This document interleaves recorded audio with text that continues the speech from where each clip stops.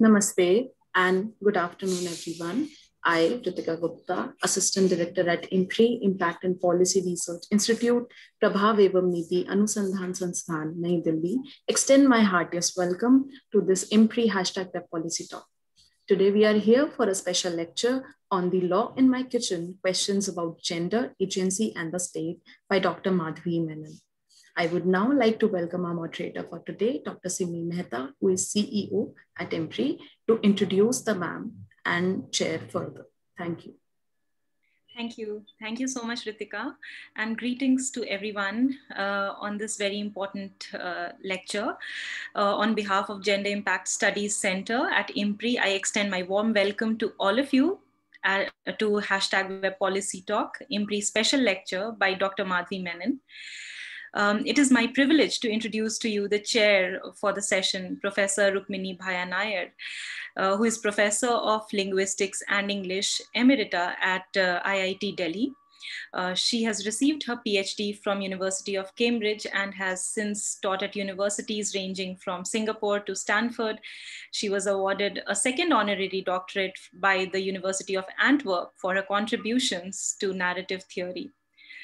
Professor Nair has authored 10 books and over 200 papers and articles. Some of her books include Lying on the Post-Colonial Couch, Narrative Gravity, Conversation, Cognition, Culture and Poetry in a Time of Terror, which was published by Oxford University Press, and has also written a wide-ranging reference volume co-edited with Peter D'Souza titled Keywords for India, a conceptual lexicon for the 20th century, published by Bloomsbury Academic. In addition, Professor Nair has also published 3 volumes of Poetry with Penguin. The Oxford Companion to Modern Poetry 2014 actually says, which also lists reputed and eminent iconic names like T.S. Eliot and Pablo Neruda. It says that her work that is widely admired by other poets and critics for its postmodern approach to lyrical meaning and feminine identity. And among other positions that Madam has held, she has been the head of Department, Humanities and Social Sciences at IIT Delhi, Crash Fellow at Cambridge University, Senior Postdoctoral Fellow at Nehru Memorial Museum and Library, Professorial Fellow at the Center for the Study of Developing Societies, Tagore Fellow at Indian Institute of Advanced Studies, etc. Professor Nair has also held major grants from the Department of Science and Technology, Indian Council of Cultural Relations, etc. Professor Nair frequently writes on many social issues for national newspapers and TV channels, and her writings, both creative and critical, have been included on the syllabi of reputed universities like Chicago University, Harvard, Kent, Toronto, etc. So grateful to you, ma'am, that you have joined us this evening as the chair for this very important lecture. It is my honor to introduce to you our speaker for the day, Professor Madhavi Menon. Professor Madhavi Menon is a professor of English at Ashoka University, and she's also the director of the Center for the Studies in Gender and Sexuality at Ashoka University, which is the first of its kind in India. Previously, she was a professor of English at American University, George Washington University, and before that, Ithaca College in Ithaca, New York. Professor Menon is a queer theorist and has written extensively on the subjects of desire, identity, and theory. Professor Menon has completed her PhD from Tufts University and a BA and an MA degree first class from St. Stephen's College. Some of her eminent publications include A History of Desire in India, published by Speaking Tiger 2018, Indifference to Difference Towards Queer Universalism, published by University of Minnesota Press 2015, Shakespeare, a queer companion to the complete works of Shakespeare, published by Duke University Press, Unhistorical Shakespeare, Queer Theory in Shakespearean Literature and Film, Wanton Words, Rhetoric and Sexuality in English Renaissance Drama. Her current book project is titled The Law of Desire, which is forthcoming this year. Congratulations, ma'am. It is being published by Speaking Tiger. Professor Menon's research interests include, among other things, queer theory, Renaissance literature, and Shakespeare. Broadly, Professor Menon works with the questions of sexuality, desire, gender, politics, identity. We are so privileged, ma'am, to have you amidst us. Professor Menon, thank you so much. We also have with us Ms. Akanksha Agrahari, Ms. Prerna Sengupta, and Ms. Riddhi Bang from the Language Rights blog, and Dr. Usha Mudiganti, who is an assistant professor at the School of Liberal Studies at Ambedkar University as discussants. Thank you very much to all of you for joining us this evening. We are so excited to be able to hear Professor Madhavi Menon this evening. I invite Professor Menon to deliver her welcome remarks and invite Professor Menon to deliver her lecture. Thank you so much. Over to you, Professor Nair. Right. Thank you very much for that extensive and informative introduction, except, you know, in my case, I would really like to thank you for mentioning my poetry, because it tends to be totally marginalized in any academic discussion. So, and I'm very pleased to be here. It's a great pleasure to chair this talk by Madhavi, and I want to thank you and everybody at IMPRI for the opportunity. I also very much look forward to the chance to listen to the panelists, the students, Usha, and the questions from the audience and Madhavi's responses. And since we are all quite eager to kind of listen to the speakers, I don't want to spend too much time on introductory remarks. However, I do want to thank Madhavi for choosing a title for her talk, which at the outset is, is likely to arouse passion even among the most passive amongst us. Because I think that, look at the title, The Law in My Kitchen, what is it? Questions about gender, agency, and the state. Now, I'm a linguist, and the minute I saw this title, a kind of intersectionality invaded my mind, because I saw law connecting with state and the kitchen connecting with gender. And I got a beautiful cross with a node in the middle, which was to do with agency. And I thought, what a brilliant way to draw in a very large interdisciplinary audience. And of course, many other dichotomies immediately spring up once you've created such an imaginative, or Madhavi has created such an imaginative matrix for us, for things like active, passive, patronized, empirical, conceptual, prescriptive, and descriptive grammars, mind, body, and everything else, all generated by that intersectionality. So I'm really looking forward to this talk. And of course, it does become the business of a theorist such as Madhavi once we have all these dichotomies to show us how porous the boundaries between them are and to dissect them. So the ambiguity of dichotomy is one of the things that we get from literary scholars looking at the nuances, which we don't get from others. So that's another aspect that I'm looking forward to in her talk, how she empirically grounds this talk in the law at Sabarimala and in the film that she's just about to show, and chooses her site as Kerala. So we have all these dichotomies, but instead, and how I'm waiting to see how Madhavi will negotiate or lead us through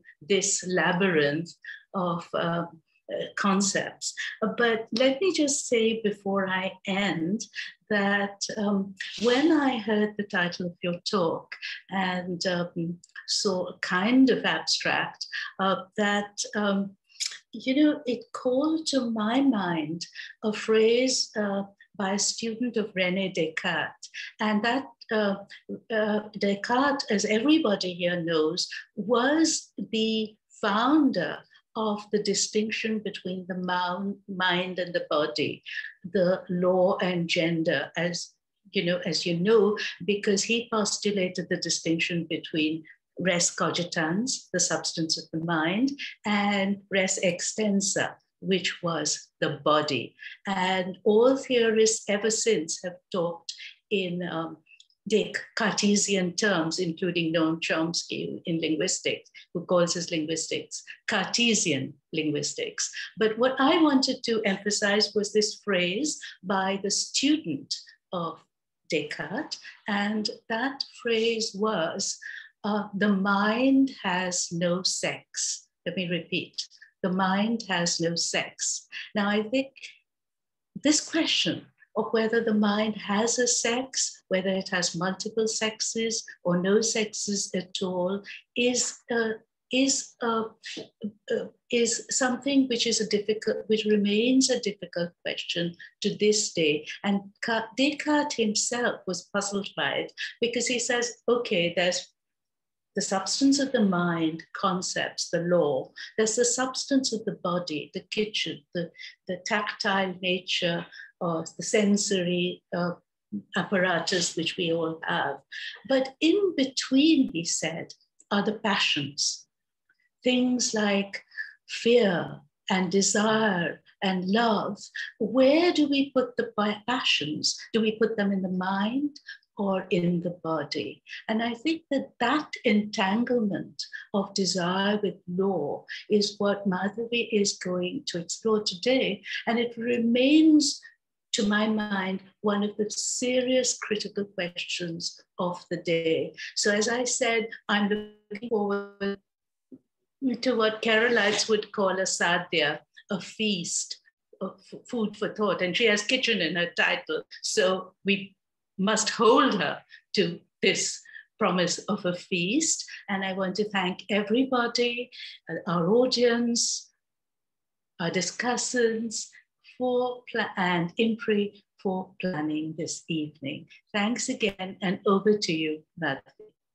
Madhavi? Thanks very much for that generous introduction and the generous introduction to the concepts of what I would like to discuss today. Frankly, I would much rather listen to you, Rukmini, talk about this than to anything that I have to say. And thank you to Simi and to Arjun, of course, for having invited me. I'd just like to say at the outset, before we show the trailer for the film, that this is not going to be, that this is going to be neither a lecture nor really a talk. It's just going to be, I'd like to introduce some ideas or some questions I've been grappling with. And then I'm really looking forward to having a conversation with all of you, both on the screen in front of me and people in the audience who are out there in space somewhere. And Rukmini was very kind about my title, but really it's because of the title of the film that I'm about to speak about, which is called The Great Indian Kitchen. And whenever you ask anyone, have you seen The Great Indian Kitchen? They're likely to say, no, I don't watch cooking shows. But this is not a cooking show. And I'd like to begin on Rukmini and Arjun and Simi's advice to actually begin with the trailer of the film. So people have some sense about it if you haven't seen it. And then I'll start talking for a few minutes.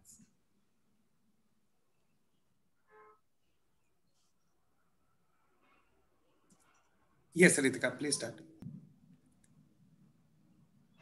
ഇന്ന് നമ്മൾ കുടുംബത്തെ പറ്റിയാണ് പറയുന്നത്. Family is a universal group. Family based on marriage. ഒരു പരിചയമില്ലാത്ത നമ്മൾ തമ്മിൽ എന്താ സംസാരിക്കേണ്ടതെന്ന് അറിഞ്ഞൂടാത്ത.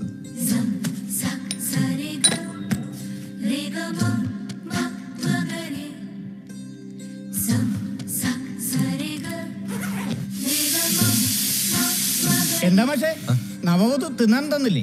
ഓളിങ്ങോട്ട് വന്നിട്ടല്ലോ മാഷേ. നമ്മളൊരു സാവകാശമൊക്കെ കൊടുക്കണ്ടേ?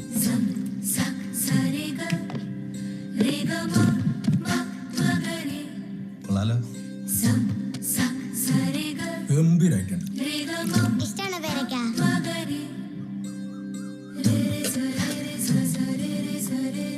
വീട്ടിലൊരു പെണ്ണുള്ളത് വീടിനൊരു ഐശ്വര്യ. ചായ എടുത്തോ, പക്ഷെ പാലൊഴിക്കണ കട്ട ചായ മതി. അമ്മിയിൽ അരച്ച് മോള് ബുദ്ധിമുട്ടുണ്ട. ചപ്പാത്തിയല്ല ബെസ്റ്റ്. ചൂട് ദിവസമല്ലേ? ഇവിടുത്തെ അമ്മ എന്നെ വരെ പഠിച്ചതാണ്. ഓളെ അമ്മേനോട് ചോദിക്ക്, അമ്മ ഇതെന്നെ പറയും. സാരല്ലേ കേട്ടോ. ഇല്ലെങ്കിലും പണ്ട് എനിക്ക് ഹോട്ടലിൽ നിന്ന് തിന്നുന്നത് ഇത്ര പറ്റില്ല. ഏട്ടാ, ഞാൻ ഒരു കാര്യം പറഞ്ഞാൽ ഫീൽ ആവോ? ഇങ്ങനെ പറഞ്ഞാൽ ദേഷ്യം വരില്ലേ? ഇത് തറവാട്ട് പറഞ്ഞ പെണ്ണുങ്ങൾക്ക് പറ്റിയ പണിയാണോ ഓള് ചെയ്തത്? അല്ലെങ്കിൽ എന്നോടെല്ലാം പറഞ്ഞിട്ടില്ല എന്നെ അങ്ങോട്ട് കൂട്ടിക്കൊണ്ടുവന്നു. എന്നോട് ആരും ഒന്നും പറഞ്ഞിട്ടില്ല. ഇത് അറിഞ്ഞോണ്ടാ? അമ്മ എന്താ ഞാൻ പറയുന്നത് മനസ്സിലാക്കാത്ത? അയ്യോ,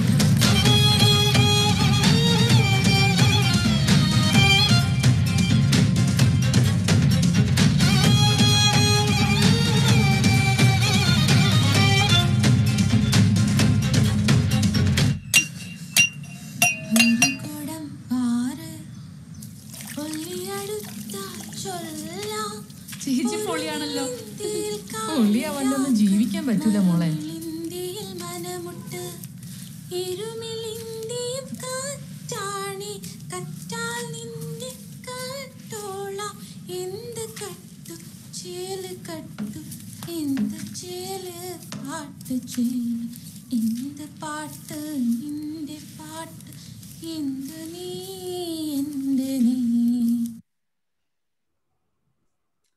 Terrific. Thank you so much, Ritika. It's a surprising trailer, actually. I hadn't seen the trailer before because it leaves out many, many important parts of it. But maybe that's how good trailers are made. They sort of don't tell you most of what's going on. Okay, so as I said, I'll just sort of speak for a few minutes, introduce some ideas I have, maybe for about 20 minutes, and then look forward to having a conversation with everyone. And as both Simi and Rukmini said, the title of my conversation today is The Law in My Kitchen, Questions About Gender and the State. And really, I mean the state to be synonymous with the law here, but didn't want to use the word law twice in the title. So I pretty much mean the law when I'm talking about the state. And I have just finished, as Simi said, a book called The Law of Desire, in which I'm interested in thinking about that relationship between law and desire, or between the state and desire. And when I use that word desire, it's sort of an interesting word to use because the law itself actually never uses it. There are no laws of desire, or there are no laws that talk about desire. But I use the word desire really because to me, it refers to an entire gamut of things, including gender, including politics, including culture, including history, including sociology, and all the subjects that really go into making law what it is. And as Rukmini was saying quite wonderfully just now about the dilemma of, the mind and the body, the idea of desire, of course, really does build a bridge between what we like to distinguish as the mind on the one hand and the body on the other hand. And so desire, to my mind, is a term that really covers or allows us to expand a conversation that might otherwise be more restricted if we were to only use the terms gender or only use the terms sexuality. But of course, this is also something I'd be happy to talk about more. And I'm interested in a couple of broad framing ideas or broad framing narratives that I'd like to think about today. And the first, perhaps the most fundamental one, is whether the question of desire, with all its concomitant understandings of gender, of sexuality, whether all these questions are private or they're public. We are currently at a moment, sort of politically and historically, where the idea of privacy is a big, big deal, from WhatsApp's privacy settings to sort of the privacy judgment in Puttasamy in the Supreme Court. And so we have a lot of talk going on about things being private. Now you have talk about, my space, and this is, I need room around myself. And we are encouraged to believe always that gender, sexuality, desire are all private matters. That not only are they private matters because they belong to us individually, but they're also private matters because they define us in some way, shape, or form. And actually not in some way, shape, or form, they define us fundamentally. So it seems to be understood as being fundamental for me to say, for instance, that I am a woman, or that I am, whatever my sexual orientation might be. So this understanding of desire, gender, sexuality as being private is also seen as something absolutely fundamental and indivisible about the self. And so what's interesting to me is that when we bring law in to adjudicate a matter that is allegedly so private, what happens then to that notion of privacy? What happens then to that notion of something being so personal and so individualistic and so fundamentally belonging to the domain of the self? What happens to that domain once it is publicly pronounced upon? Once the sort of public sphere of the law, and you cannot get any more public than the law, once the public sphere of the law actually interacts with, intersects with the seemingly private sphere of gender. And one of the things I think it's useful for us to think about is that this idea or this contrast of private and public is actually rather spurious, because of course, we are always told what our gender is, or what our gender must be, or what our sexuality should be. And even if we think we are choosing our own sexual orientation, that choice has to fit certain parameters that are publicly decided before we are allowed to be a particular sexual orientation. And so this idea of gender or sexuality or desire being private is, I would like to suggest from the very outset, something that is absolutely bogus, and an idea that has been impressed upon us, to my mind, in order to keep us quiet or to fill us with an idea of shame and not talk about these things publicly, and not talk about these ideas of sexuality and desire and gender in a way that actually takes up public space and owns the public sphere. And so this very notion of privacy, I am rather skeptical about, and perhaps most so in relation to gender, the body, desire, and sexuality, because in those realms, it seems to me not only have they never been private, because they have always been publicly sanctioned and publicly dictated, but also that asking us to keep them private is also asking us to keep them apolitical, when they are arguably, as we will see a little bit today, the most politicized versions of ourselves that we live in the world. So that becomes sort of one of the largest framing questions that I want to think about, is this relationship between private and public, between the role that the law plays and the role that desire plays, or gender plays, or sexuality plays in this relationship between private and public. And of course, one of the ways in which we can think about that is, of course, the law seems absolute, set in stone, while gender, sexuality, desire seem to be much more fluid, seem to be much more sort of up in the air or up for grabs. Whether that is the case or no is something for us to discuss. I don't necessarily think it is. I think actually the law is more porous than absolute, and that gender is more absolute than porous, and that we might want to think about that, that crisscross as well. And perhaps the second question that I'd like to throw out there, and really there are only these two questions, broadly speaking, that I'd like to put out there.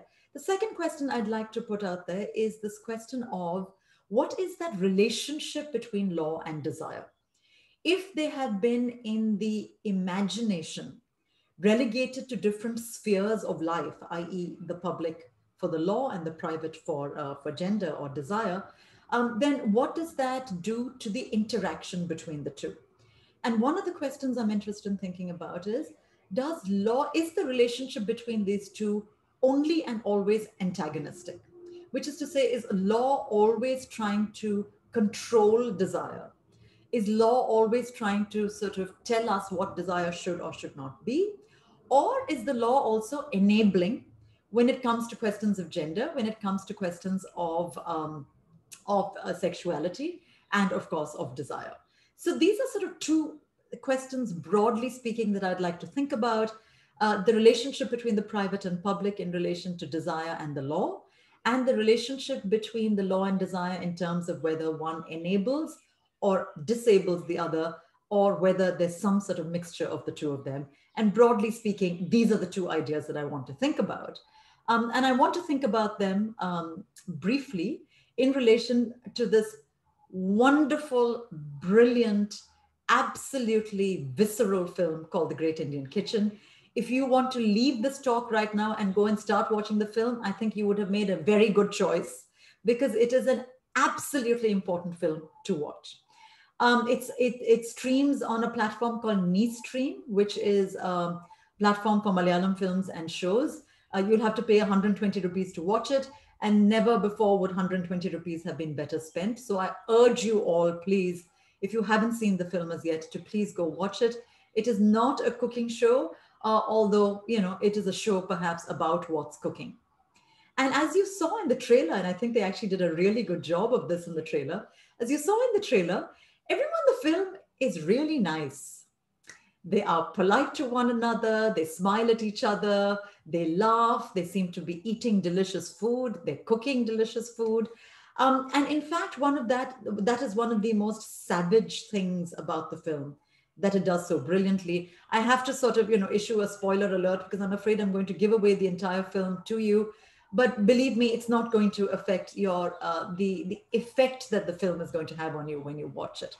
So everyone in the film is nice.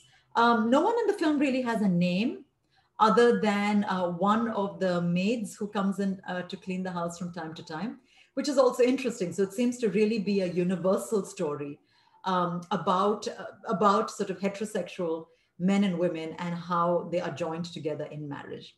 So no one has a name. It's about this newly married couple, and it's very much about their everyday life and how deeply steeped in patriarchal toxicity that everyday life is, even and especially when the people inhabiting that everyday life are, as I said, perfectly decent, lovely, polite, smiling people. In fact, as you will see when you see the film, that makes it all even worse than it would have been. At least if there was sort of, you know, seething villains frothing at the mouth, that would be easier to take because we don't think of ourselves that way. But what we see in this film are versions of ourselves and how absolutely hideous and horrible we are. And so that is, that's the sort of setting of the film.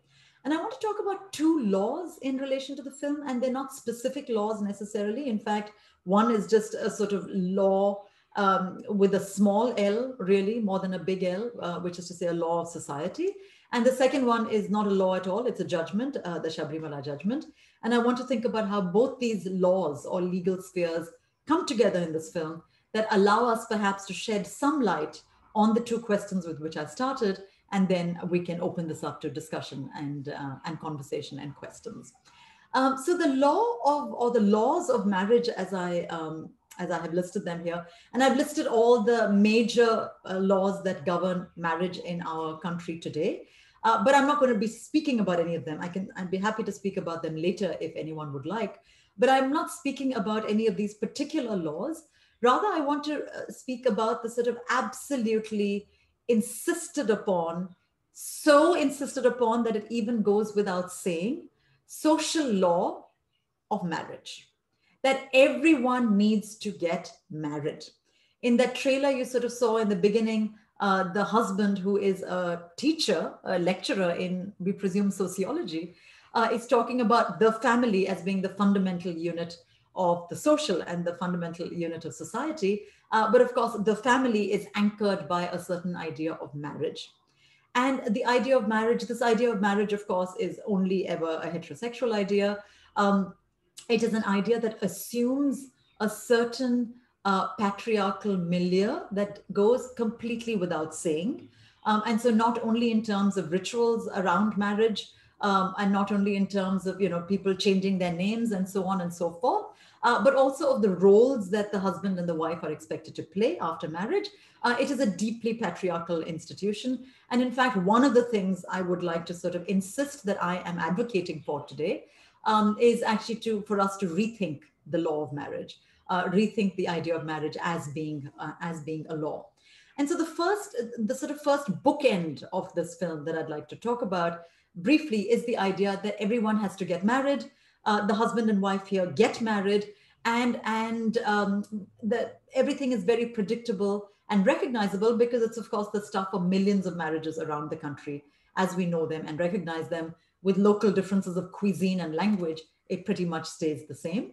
And of course, the roles that each of them inhabits afterwards, the husband going off to teach in a college, and the wife cooking in the kitchen and cleaning up and cleaning the house. And it's just all horrific, at the risk of repeating myself, right? And so this is the story of marriage in the film. And the film, without spelling it out, without sort of having a lecture about the patriarchal structure of marriage, shows us that structure very clearly, very unflinchingly, and very unremittingly, and shows us, of course, clearly, and this is why I'm interested in marriage, shows us marriage as the institution that stands at the intersection of the private and the public, because it's meant to be a private affair between two people, at most between two families, but it really is the most highly adjudicated institution in the country in terms of how many laws are devoted to it. And so marriage becomes an interesting test case to think about this relationship between private and public, between the self and the other, between enabling and disabling that I said I wanted to frame this conversation with. So that's the sort of first part of first law that I want to talk about in relation to the film, in which law is seen as utterly oppressive and in which there is absolutely no room to breathe because the laws are literally weighing you down under this weight of marriage. And the second law that I want to talk about in relation to this film, as I said, it's not a law, it's a judgment in 2018, where a 5-member bench, but there was one dissenting judgment. Not surprisingly, I let you decide, by the sole woman judge on the panel, Indu Malhotra. And so with a 4-to-1 majority, the Supreme Court judges ruled that women of menstruating age, i.e. between 10 and 50 years old, would no longer be prevented from entering the shrine of Ayyappan and Sabrimala from the front steps. So currently, the way things stand, menstruating age women are not allowed to enter from the front, with the understanding that they are unclean and dirty and all those things, of course, that we know about menstruation. That's the part about the film that I was surprised they left out of the trailer, but maybe they were saving it. For those of you watching the film, I won't give you details, but again, the horrors that surround the woman, the menstruating woman in the film are really awful. And the Sabrimala judgment enters the film almost as a breath of fresh air, because the wife who is being kept in confinement because she is having her period, not allowed to pollute anybody else or touch anything else in the kitchen or anywhere else in the house, comes across this idea of the fact of the Sabrimala judgment having been passed. She's watching it on her phone. She's reading stories about it on Facebook. She's even posting, linking stories on Facebook about Sabrimala. That in many ways gives her the strength, that law, that judgment, gives her the strength to really radically change her position within the patriarchal structure of marriage. And so the second bookend of the law in this film comes in the form of a judgment that allows a little bit of a safety valve, allows a certain amount of pressure to be let off, and the wife to take certain decisions that I won't give away, but that are certainly very much in opposition to the patriarchy of marriage under which she is oppressed. The thing I will say, and I'll be very, very quick because we're already running out of time. The only thing I will say is that even though this judgment was passed in 2018, women of menstruating age are still not allowed to enter Sabrimala. The Supreme Court itself has not reneged on its word, but has said, to my mind, completely disingenuously, that this judgment now has to be referred to a larger bench who will now discuss the issue in relation to multiple religions. And as I said, this is absolutely a travesty, I think, of justice. But luckily for the wife in the film, she hasn't got to that disingenuous part of the Supreme Court ruling. She's stuck with the ruling on Sabrimala, which, as I said, provides her with oxygen. And so just sort of very quickly, by way of wrapping up my initial remarks, this idea of law, both disabling and enabling the wife in the film, I think is very, very interesting, because it's both what oppresses her and allows her to acquire a certain level of agency by the end of the film. It both describes how women should act and also then prescribes how the social should be able to change in relation to how women should act. So it plays, of course, both the role of the hero and the villain, the antagonist and the protagonist. And I'm interested in that. And I'm interested, therefore, in the question of how can we ask law to take ideas of desire, to take ideas of gender and sexuality much, much more seriously than they currently do. And just sort of by way of a quick set of suggestions, just to throw this out there, both practical and conceptual or intellectual, one of the ideas that I want to throw out there is what would happen if we got rid of marriage. I have written about this extensively as well, which is, what would happen legally if we did not tie rights to marriage? Would we still be invested in the idea of marriage if, as we have seen, marriage is sort of the locus of the law's oppressiveness in relation to gender?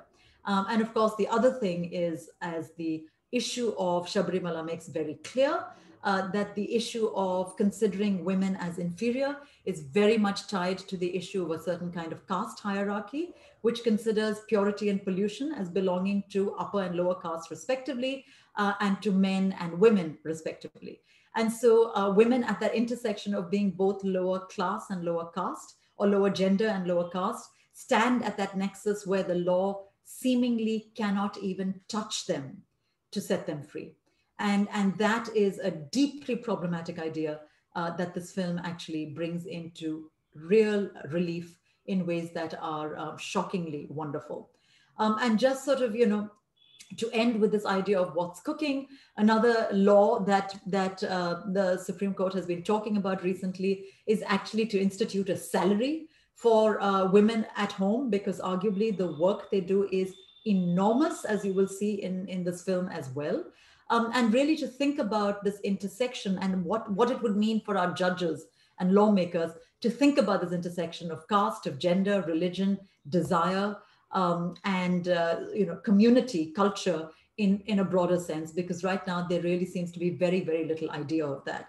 And I just wanted to end with that idea of women can't wait, because I was being interviewed by a PhD student on the Sabarimala issue, and he asked me a surprising question, and he said, do you think there could have been other ways to tackle the Sabarimala question? And I was genuinely puzzled. I said, what would these other ways have been? And he said, well, a lot of people say women should just wait for a little bit and we can do this slowly. And I said, it's been so many centuries already. How much longer should we wait? And so that idea of sort of, softly and gently is, I think, a deeply problematic idea, especially when you have something on the stove, as we all know or should know, you can't actually wait. When it's done, it's done. And so I'm going to sort of stop here with my initial remarks and welcome an opening up of the conversation and comments and questions. Thanks very much. Thank you, Madhavi. I don't know whether it's my role to speak now, but Simi, would you like to say something? Well, it was a very passionate lecture, and I just wanted Madam to continue. But anyways, ma'am, if you would like to come in and perhaps maybe invite the discussants for their remarks. Yeah, I will invite the discussants. I don't want to intervene in what was really an exciting talk, which opened up so many avenues for all of us, and we would all have liked Madhavi to continue. But let me just say two things. One is, I just saw the last sentence and your explanation of it, which is, women can't wait. And it struck me that I'm just reading this book. I don't know if you can see the title. Why We Can't Wait by Martin Luther King. And I thought, how strange that I'm reading this book from the American Civil Rights Movement, and it has as its title, Why We Can't Wait. And that's the last sentence. And actually, I'm writing something. I'm doing a book. And I connected this to Rajveer Kaur, who is the sister of Nodeep Kaur, who was recently put in jail. And again, that was the intersection of the law and what a person was doing or acting out with her body. And she says very clearly that when you see patterns of oppression, we must remind ourselves that we, women, and people who feel themselves at the receiving end of oppression cannot wait. I want to tell everybody, she said, and the speech was in Hindi, but the word wait was in English. And so with Martin Luther King and Rajveer Kaur and now you, I think we have come to a moment to explain to ourselves why we can't wait moment and what implications that has for gender, law, and also for oppression and inequality. And one more anecdote, which I cannot resist, which is to do with, I was reviewing once Ramchandra Gandhi, who was Gandhi's grandson, I think. And we had a good friendship. And I was reviewing a book of his, which was called Sita's Kitchen. And he said to me, Rukmini, you'll find it. Just go to the bookshop. And I went to the bookshop and I looked high and low for this book called Sita's Kitchen, which was about Ayodhya and that judgment, and the Ayodhya judgment.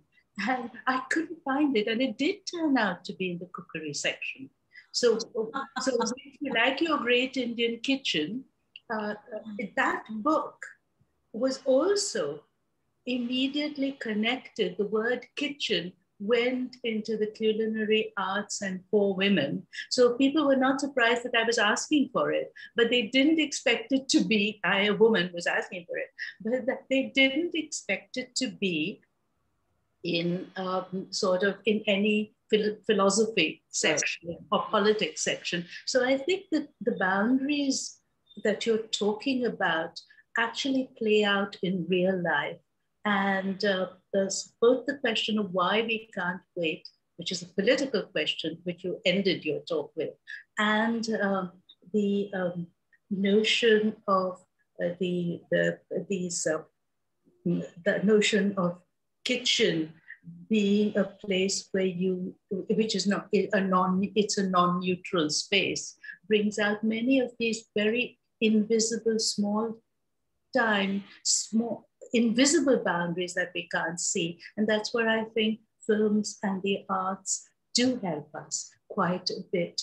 They force us to question our taken for granted and often cruel assumptions. So thank you very much for that. I would like to invite the discussants, especially, I don't know the order in which we should do this, but perhaps we should have Usha first, and then the young language block discussants, so that we could then open it further to for reactions. So Usha, if you're there, I can't actually see you. Yes, I'm very much here. Yeah. I'm right here. So now that you're here and I'm reassured about this existential question of whether you are there, I want to say that can you possibly spend 10 minutes on a very rich talk, but 10, 12 minutes, and then we could open it up to the lawyers, to the young lawyers in the making, and see what they think. I wanted to summarize bits, but I don't think I will, because I'm very eager to hear how you received the talk and reacted to it. Thank you, ma'am. Sorry, Usha, before you begin, and Rukmini, thank you so much for that wonderful, wonderful response. Simi, I was just thinking about it, just in questions of time.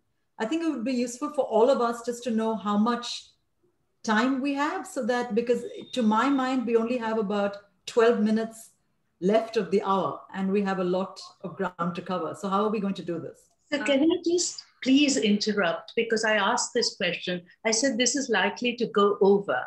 And Arjun, to whom I spoke, said we can go over 20 minutes or so. So I just want to reassure you. Okay.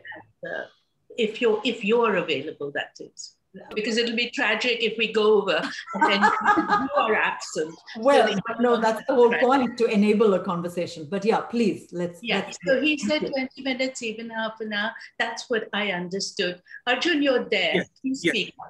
Yes, ma'am. So what we'll do, we'll just quickly go, and I'll request everyone to be crisp and short, and we'll collect all the question and then come back to Madhavi ma'am to respond to them.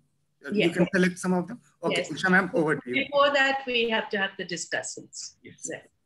Okay, thank you. So I will not take 10 minutes because I don't, I mean, there is a lot to say, I think, from what I've heard from Professor Nair and Professor Menon.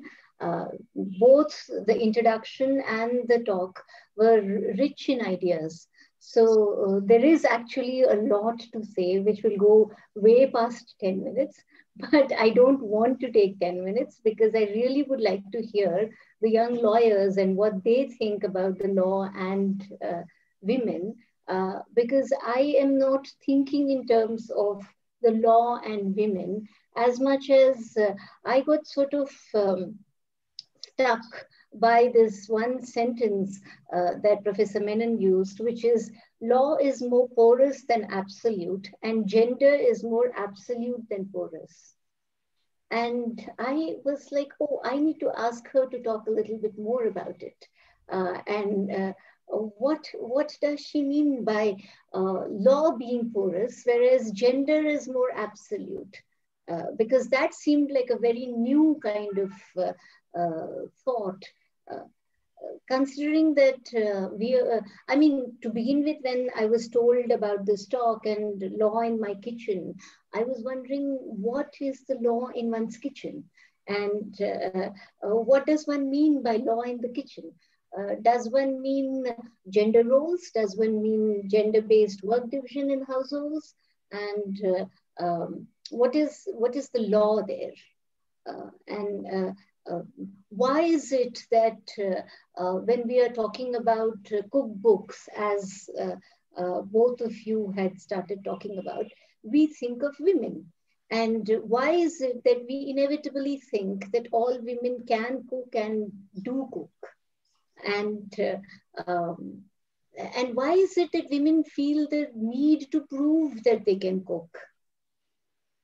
I have myself found myself in positions where I am trying to prove to people that I can cook. And I don't even understand why I do that, because I can't say that, you know, I find cooking recreational activity or anything of that sort. I mean, I cook to eat, just as I suppose everybody does. So, but this coupling of gender, one's gender with one's abilities to do work, and these sorts of expectations of what are the kinds of things that one is likely to do when one is of a particular gender. These are the sorts of tangles that I keep finding myself tangled in quite often. And that actually makes me want to believe that there is a fluidity in gender identities, or there is a possibility of fluidity in gender identities. And therefore, there is a necessity of porosity in gender identities. You know, there are these multiple moments in Indian literary and cultural traditions when one comes across these sorts of moving between these reasonably porous boundaries, to my mind at least, of gender identities. Right. I mean, a concept that we were discussing, Professor Nair and I had discussed way back in 2010, was that of the Virangana, on which I wrote about for her book, the Indian Keywords project that she had done. There is Keywords for India, this book that she has edited along with Professor Peter D'Souza. And in 2010, this was in the conceptual stage, or some sort of a conceptual stage. And we were discussing Indian keywords in a very excited and enthusiastic manner. And one of the words that came up was Virangana, from my having mentioned Jhansi Ki Rani. And the reason I mentioned Jhansi Ki Rani is because of that popular poem that all of us read as school children in India. Bundele har bolon ke muh humne suni kahani thi, khoob ladi mardani wo to jhansi wali aani thi. And that was a woman, right? A woman who had taken on a male social position to fight a law that was opposing an accepted Indian cultural law. Right, because the idea that if you have adopted a child, it is your child, and therefore the child can inherit your property was an accepted Indian cultural law. Now, the British were opposing it with this law of accession, and they were saying that, you know, we cannot allow for this. A biological child will be considered a child, your child, where to inherit your property, whereas an adopted child would not, right? So here was a woman who had failed, within single quotation marks, in her role, in her social and cultural role of producing an heir. And she was fighting for her right to be the mother of the next king. Right, and to do this, she has used her training in warfare, which was a training that was reserved for men, and she goes into battlefield in feminine garb. So she's wearing feminine clothes and feminine jewelry, and her depiction is that of a queen, but she is on a horse. And that is how the Indian Virangana is typically depicted, right? So here is a case of blurring of gender boundaries, right? And similarly, there are instances of these gendering of gender boundaries from the other direction in Bhakti and Sufi poetry. And that to me is an astonishing treasure trove of you know, the complexity of gender identities and desire. So, I mean, are these people then breaking the law? What is happening? The Sabrimala judgment has always has remained a puzzle to me. So I would like the lawyers to probably talk about it a little bit more, because the shocking aspect for the Sabrimala judgment to me was that it was not the fact that this one woman judge said, disagreed with the bench and said that women should not be allowed. I don't want to speculate on her behalf, but the reception of the judgment by women, by believing temple-going women, has remained a puzzle to me. Why is it that women who are believers, who pray, who worship Ayyappan, resisting a judgment that allows for them to go into the Ayyappan temple is something that I cannot understand. So I had really hoped that Professor Menon would talk a little bit more about it. So if I may, I would like to leave that as my question to you. And with that, I think I will hand over to Dr. Simi and Dr. Arjun. Thank you. Thank you, Dr. Usha ma'am. Now we quickly go to Akanksha from the language rights block, and then Prerna. Akanksha, over to you. Yes. Thank you so much, sir. First of all, Prerna, Riddhi, and I, we are so thrilled right now that we were, invited as discussants for this conversation. All of us feel so inspired to see such accomplished women sitting right in front of us, because we really believe that and also coming from patriarchal backgrounds again, we really always keep looking for, women to look up to. And when we are personally conversing with such accomplished and inspiring women like you all, we feel really, really happy. And as of now, personally, I'm actually contemplating my career choices in future as a lawyer, and it's just wonderful. It was really wonderful listening to all of you. So first of all, I would like to add on a bit to what Usha ma'am was saying about gender roles, right? So recently I was sitting with my uncle and aunt, and this advertisement was coming on the television. It was about the MDH masala advertisement. And for that matter, most of the advertisements where the kitchen is involved, right?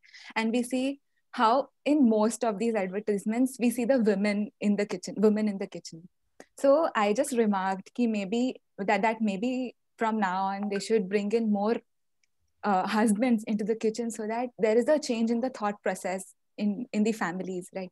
So my uncle remarked, he was like, but what is the need? Who is the queen of the kitchen? Who is the ruler of the kitchen? So I was like, just because you put the label of queen or ruler does not make it more respectable. We have to bring a change in the thought process. And I just feel that as students, law students, and actually coming across such notions, such biased notions in our families, it should be our duty to sort of bring in ideas and conversations which actually, and it should start from the family level. It should start from our own relatives, because most of the times we see such kind of notions coming from our very close relatives, and we should bring such ideas, such feminist ideas into conversation, so that there is a change in how they feel. And then secondly, about the Sabrimala judgment.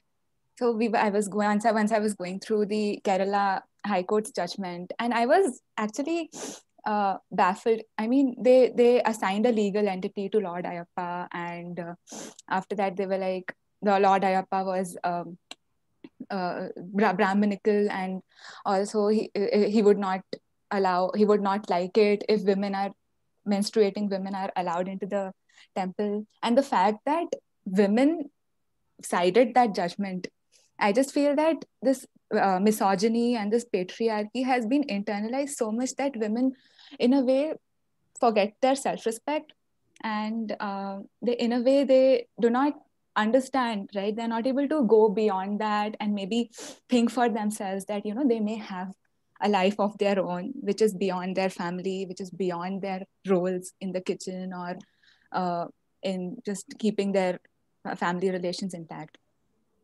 Second, responding to Madhavi ma'am. So first of all, whatever you said about marriage, the institution of marriage, it actually struck me, and I suddenly started thinking about recent things which even the Chief Justice, Honorable Chief Justice has said, right? So recently there was a rape case where the Chief Justice asked the accused, will you marry the girl? Right. So what is this concept of marriage? Is it a safe zone which has been created for administrative efficiency? I mean, is it a safe zone for continuation of these patriarchal rules or these patriarchal notions? Rights, right? What are these rights of men which are being, being given a safe space through marriage? And secondly, I had one question which I wanted to ask ma'am. So in our legal methods course, we were made to read a reading by Carl Steichen. So in that, it was written how critical legal scholars have questioned the whole concept of public and private, right? Because they feel that the whole concept of private zone comes into picture to justify the intervention of law in private zones. But at the same time, they talk about how important and practical this whole the zone of privacy is. But at the same time, for example, we take even the homosexuality law, right? The amendment. So to avail the benefit or even to avail our rights, we have to come out of the our private zones. We have to come out of the closet, right? Private zone is like a metaphor for the closet. So we have to come out of that in order to avail our rights in the public zone. So this discrepancy is something which really confuses me, and I would really like to hear what ma'am thinks about it. As in, why is law like this? I mean, that is like my basic question. And another thing about how law is inherently patriarchal in nature. I mean, even all these marriage laws, right? First of all, there is only husband and wife. There is no husband and husband. There is no wife and wife. And it's not going to change for a long time, because I remember reading an article where eminent lawyers, they're trying to get take this law of marriage to question to court. So there were articles about how to protect the institution of marriage and to protect and to for continuance of progeny, husband and wife is required. And all these laws are made by men, right? All these laws, that what is women representation, even in marriages, and even in laws which concern women, how much representation are women actually being given? So even the origin of law is patriarchal in nature. So that was all I had to say, but I would really love to hear what ma'am has to say on the public and private divide. Thank you. Prerna and Riddhi, please try to be brief. If you'll ask so many questions, how will ma'am answer? So please be brief, yes. At the outset, ma'am, it was a very insightful and interesting speech, and I learned a lot, and I look forward to watching The Great Indian Kitchen. With regards to my questions, I'll keep it brief. Firstly, the point as Usha ma'am pointed out, the sentence that law is more porous than absolute also struck me, because what we're taught in law school is essentially, so we're taught the law of marriage in the subject called family law, where we're basically just taught the technicalities of law, that this is Hindu law, this is Muslim law, this is how much property you give, it's a very technical approach. It's a very positivist approach. However, I've had the opportunity to take this course called Critical Family Law this semester, where we're being taught to question the idea of family in family law, which our normal course doesn't allow us to do. So when they tell us that they're teaching us family law, they delve into the technicalities without allowing us to explore the very idea of family itself and the very idea of marriage itself, which is why I believe that this discussion this narrative is what allows the center to say that that homosexual marriages are against Indian ethos, because you've never allowed us to question the idea of marriage itself, and we're studying that would be our profession one day. So I feel like this whole discussion is extremely pertinent today, especially with the responses that we've received from the judiciary and the center in the recent past.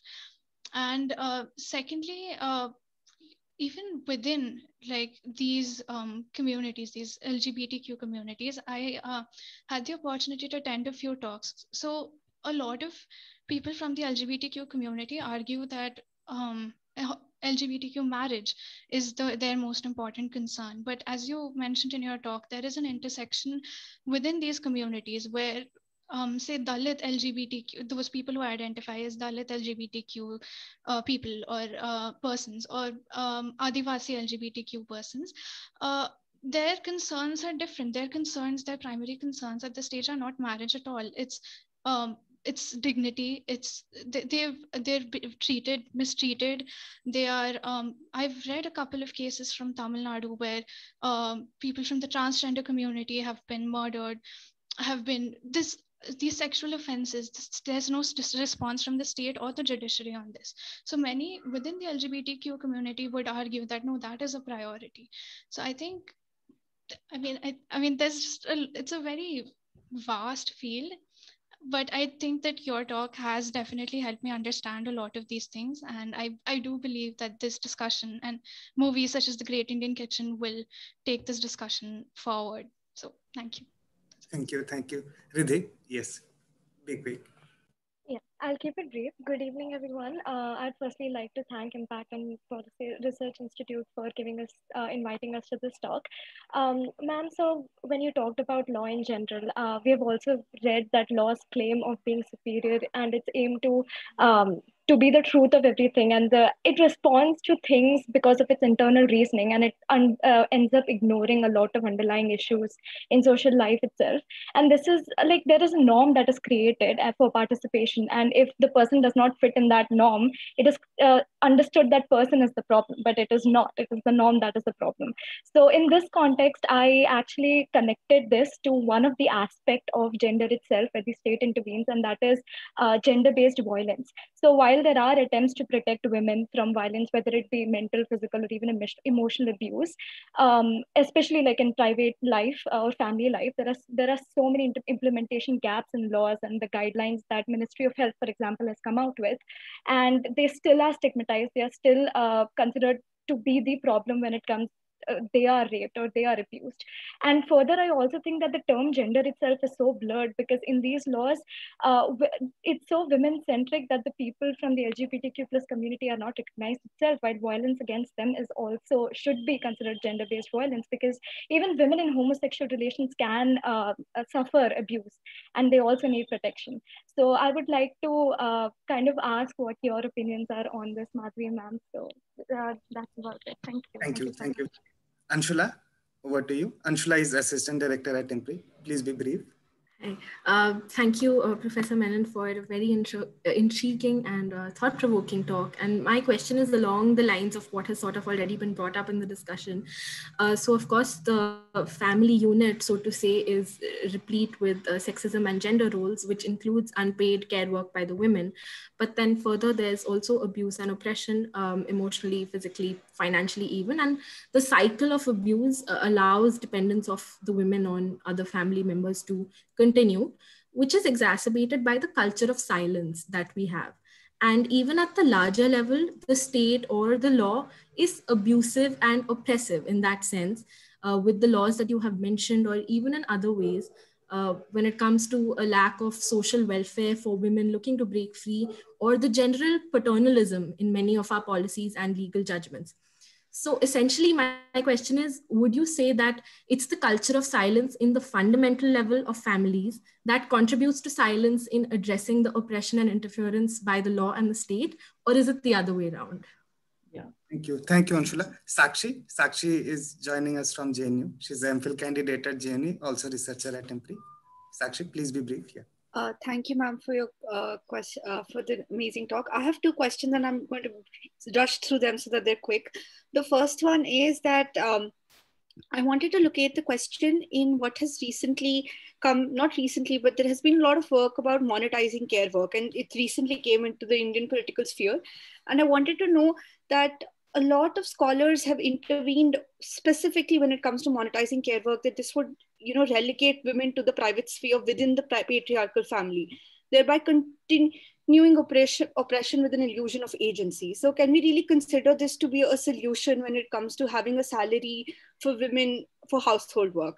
And my second question was located in this very interesting piece that I read by Srimati Basu, which is about the trouble with marriage. And I think she spoke about the similar interaction of how marriage is this, marriage as an institution and family as an institution is this place which is between the public and the private. And she tries to locate this through trials which happen with respect to family laws in Calcutta.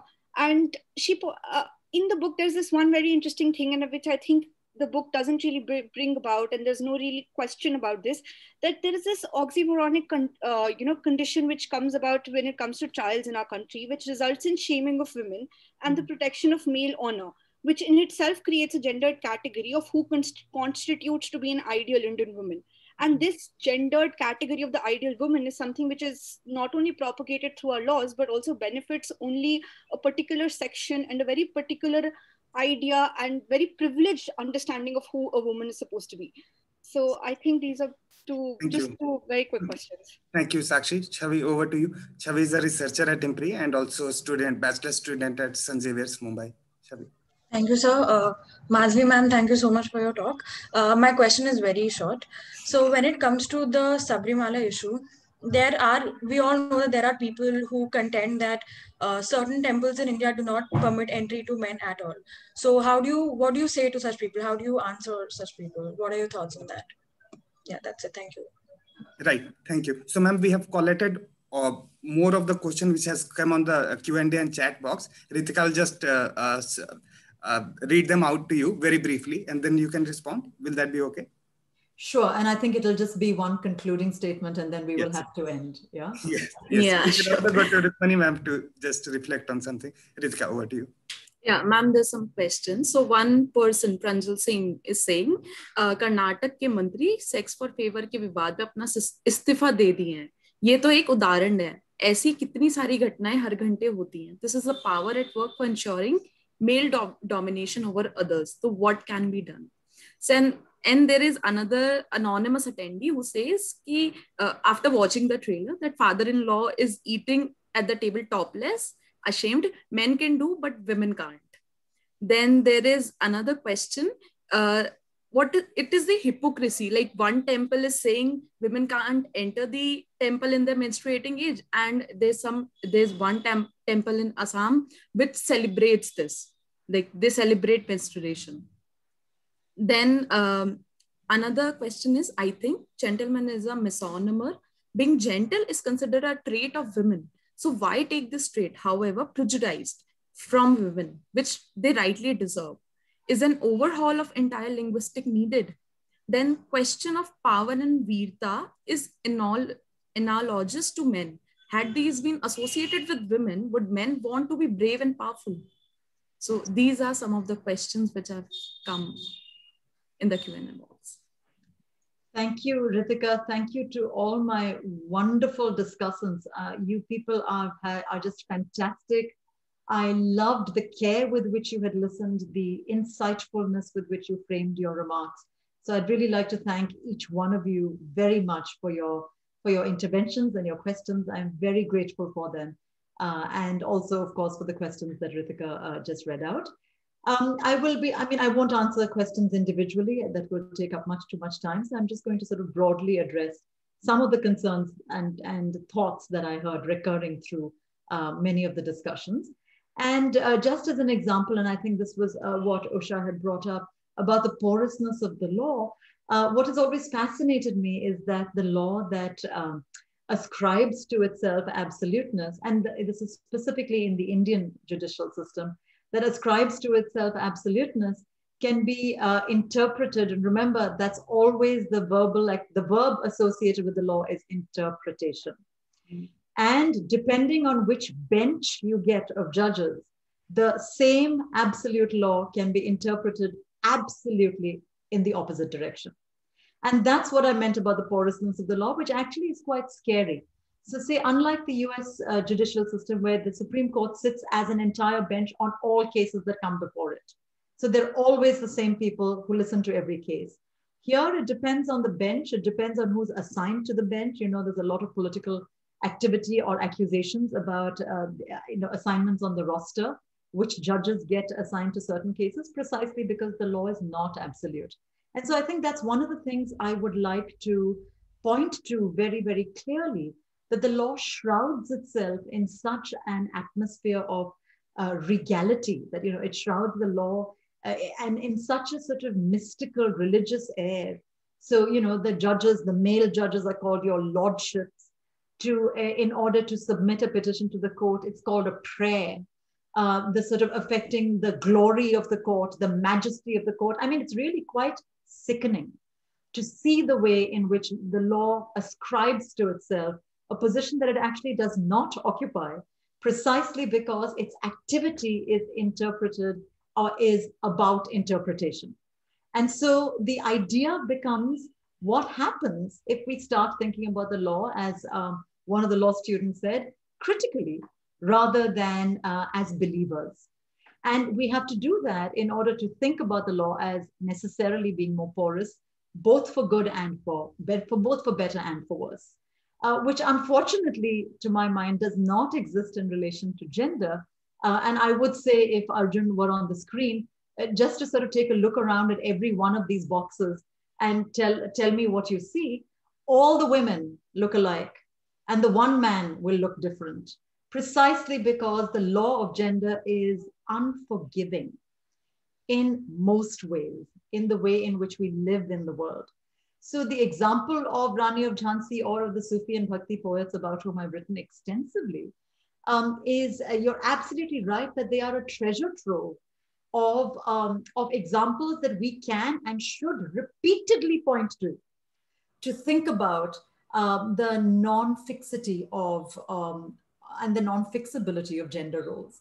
But just looking around at the screen in front of us or at the world around us shows us, unfortunately, that the law of gender is fairly unforgiving and quite unremitting, and doesn't really matter which bench you appear before. It's going to be the same law no matter what. And so this was really to take seriously the present conditions in which we live and not to underestimate that. And to my mind, of course, it's also a sort of interesting role reversal, because we think of the one as absolute and the other as gender. But I actually don't have much sympathy with the term gender fluidity, because I don't think it's fluid at all in any way, shape or form. It should be, it can be, it has been, but it really is not in terms of lived reality. Which of course, you know, as the story of the MDH masala ad makes very clear, is exactly the milieu in which we're steeped. The idea that men will not enter the kitchen. I, of course, am one of those crazy women who does not know how to cook, do not cook, and never will. But as, again, Usha said very clearly, one has to actually justify that, or one has to explain that. Whereas if Arjun were not to cook, sorry, Arjun, you're the only man here, so I'm using you as an example. If Arjun were not to cook, of course, no one would bother asking him, because of course, that's not what men do. And I think this film really brings that out really, really clearly. Just sort of quickly to gloss over some of the other questions that came up about how paying women for housework will keep them within the house. And certainly that is a possible trap into which women can fall. But to my mind, and I think this is borne out actually by a lot of studies, to my mind, the minute you give women a salary, it's a completely different realm into which they enter. And arguably, and this is an argument again that I make, the trouble that people have with prostitution is not that women are having sex with multiple men, it's that women are getting an income of their own that they are not getting from their husbands or fathers or sons. And it is the prostitute's financial independence, the sex worker's financial independence, that actually sticks in the throat of the law, or sticks in the throat of a certain kind of patriarchal paternalism. So I think paying housemakers, we don't know yet what that will do.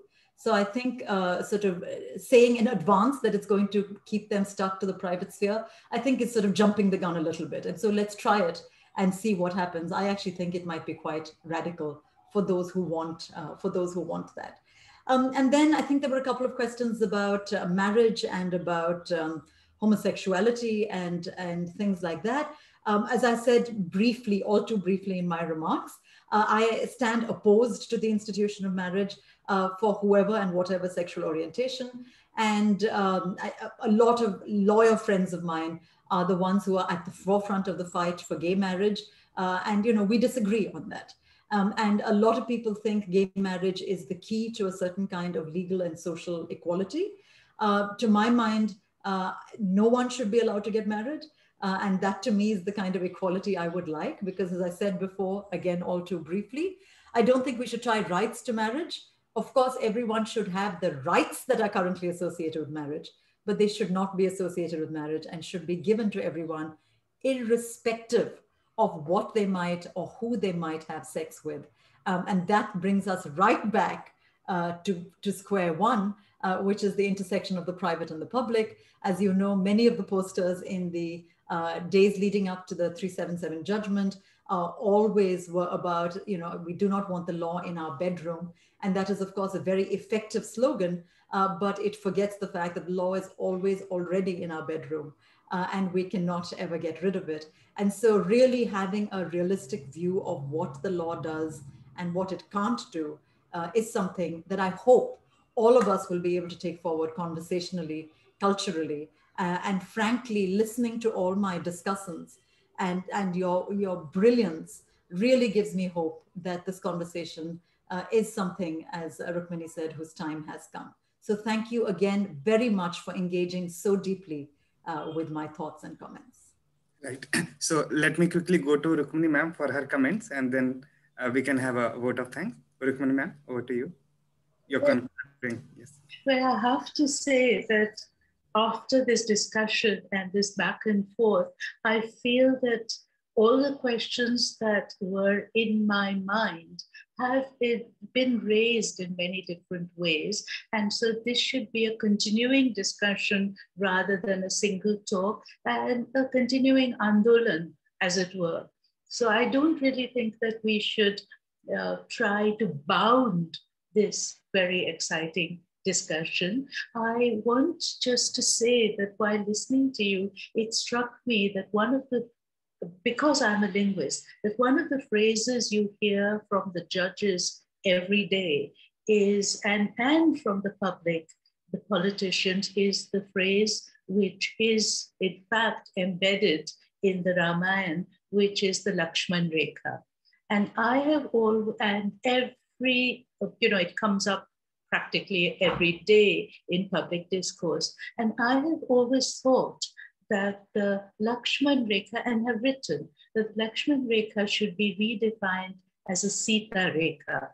And why I think it should be redefined as a Sita Rekha, and that would be a metaphor to begin, is that the agentive role of Sita in that is so enormous in that legend. She is the one who crosses the boundary. She is the one who sends Ram chasing after the golden deer. She is the one who takes responsibility for her actions, and she is the moving agent. It is her desire for the golden deer, which causes the movement of Ram inside the village. It is not Lakshman drawing the Rekha, which is patriarchal, but her decision to cross it that is so critical and important in that legend. And why does she cross it? Because she has empathy. She wants to give alms to a poor person.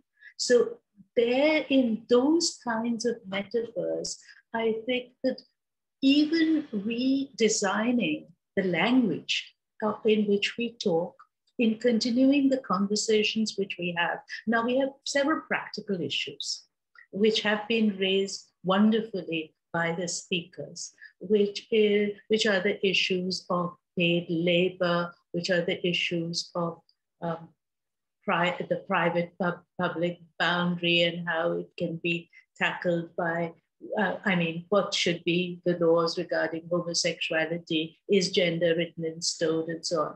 But beyond those practical issues, it is imperative for us to speak up, to talk, and walk together, and remember that none of these metaphors, which are patriarchal metaphors, are unreclaimable. They can be reclaimed.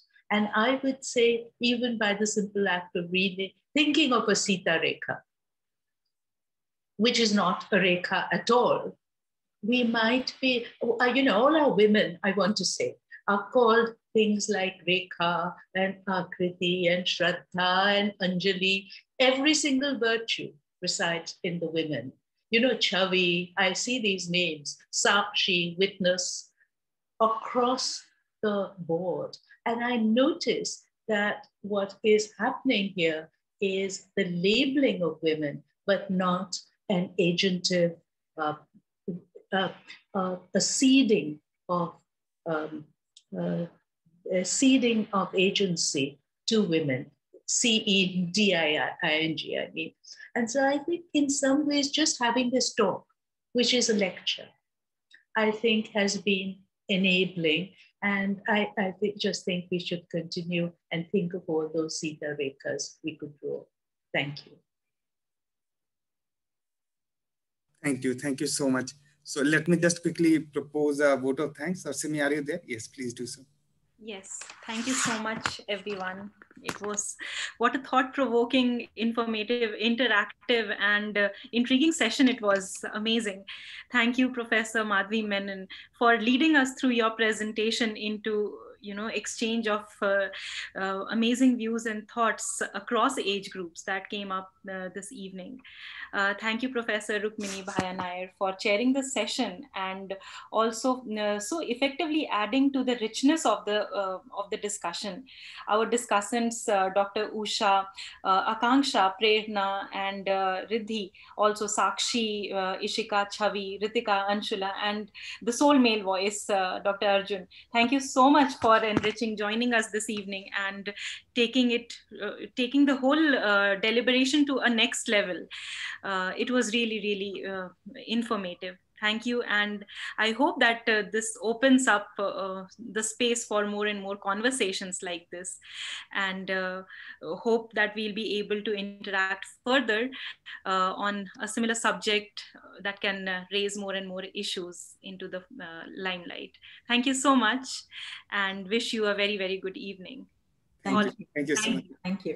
I have noted many economics related questions. I'll ask later. Thank you. Yes, because in economics we say free trade, animal spirit. There is also a lot of desire in our economics thing we do. And as ma'am suggested that housewife giving also during this pandemic we tried that Pradhan Mantri Garib Kalyan Yojana. But however we only give 500, 500, 500, 1500 to women Jandhan account. So the quality also remains concern in our. But anyhow, thank you so much. And we all are so grateful to learn from you. Have a nice evening. Thank you so much. Thank you, Rukmini ma'am. Thank you. Thank you. Thank you, everyone. Thank you, everyone. Bye. Okay, Madhavi, I need to talk to you about something else. Can we talk? Shall I share the phone number? Please do. I will do that. Why don't you just give me your phone number and maybe my phone number with Madhavi and the other way around. I will do that. Arjun will do that. Thank you. Thank you. Thank you so much. Bye. Bye.